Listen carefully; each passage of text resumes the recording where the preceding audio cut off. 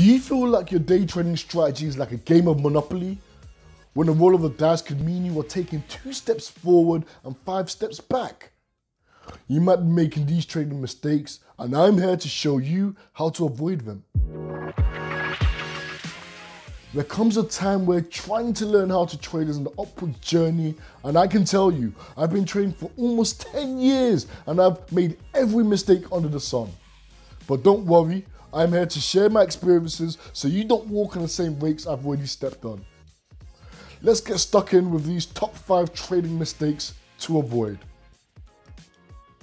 In case you want to know more about what day trading is, make sure to click on the link in the description.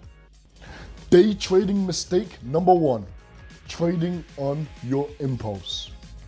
There's a popular saying, if you fail to plan, you are planning to fail.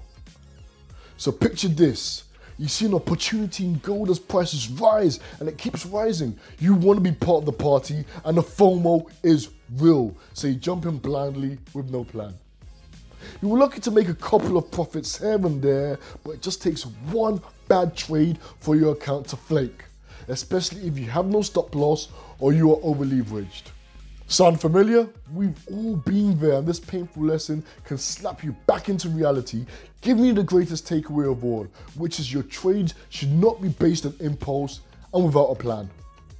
Planning might sound like a lot of work and overly time consuming, but it is a day trading at its core. Deep inside, we all know that a good trade is often roughly 80% planning and 20% execution. Alert, signals, indicators can all help in your trading journey and very much should be part of it. But the mistake often occurs when this becomes your whole trading world and you get lazy, complacent, and you stop doing your own research. Therefore, day trading mistake number 2 is blindly following one source of truth, just like following only trading alerts. While you could be lucky and make money from these alerts in the short term, the long-term prospects do not look pretty. It is a huge risk to over-rely solely on one source of truth because in the end, while you blame signals in your losses, it falls on you for not widening your research and ensuring you execute your trades as we just mentioned now. The bitter truth is, when it comes to success, there are no shortcuts. Do you sometimes feel betrayed by the markets when you lose?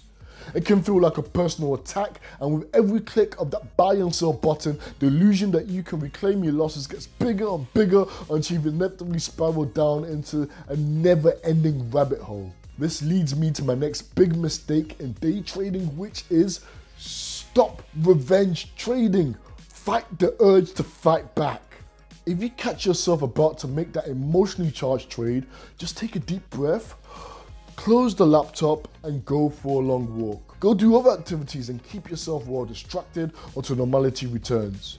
You need to give yourself time to reflect on what went wrong, plan a new strategy and come back with a cool and focused attitude that will be ready to execute new opportunities. Day trading mistake number 4, not using risk management tools. Have you ever driven a car without brakes? How about hopping on a roller coaster that goes upside down without a harness? The concept is quite similar when it comes to trading without stop loss and take profit orders. Despite the dangers of trading without any protection, many traders overlook these useful risk management tools, and in most cases, these trades can backfire. Using a stop loss and take profit is essential to keep trades going by avoiding steep and painful losses. Have you guys watched Popeye? Do you remember his strength with spinach? Sometimes Popeye would overestimate his strength and get into trouble. Well, this leads to the final day trading mistake, over leveraging. The ability to use leverage is one of the main attractions to trading the markets. Leverage allows you to trade a much bigger position, even with a smaller amount of your trading cash. But as we all know, this can be a double-edged sword. While it can amplify winning trades, it also does the same for losing trades. If you use a high level of leverage and a trade turns against you, this could result in a total wipeout of your trading account. So the best way to use leverage is to start slow. Try using the lowest level of leverage offered. Once you are more comfortable with how leverage works, then you can increase the leverage levels if you like. So guys, these are the day trading mistakes I've made so you don't have to. So learn from me and recap. Number 1, take your time and stick to the plan. Number 2, diversify your alerts and make sure you do your research. Number 3, manage your emotions and avoid revenge trading. Number 4, use all the available risk management tools.